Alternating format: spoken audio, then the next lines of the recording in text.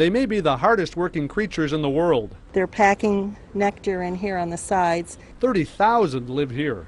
This is just full of honey. Their world, a miracle in a box. Look at this bee with the red pollen. While a queen may live 6 years, worker bees may live only 6 weeks.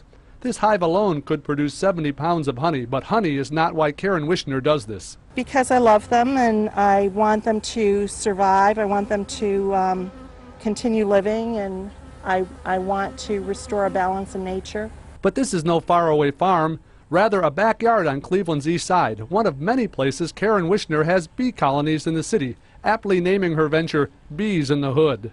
I like these old neighborhoods. You know, there are usually fruit trees somewhere. There are all kinds of weeds growing. And Wishner says variety in that urban buffet helps her bees survive.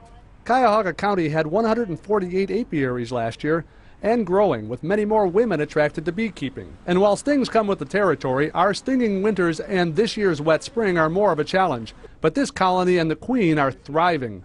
Thrilled, just thrilled. Tom Livingston, News Channel 5.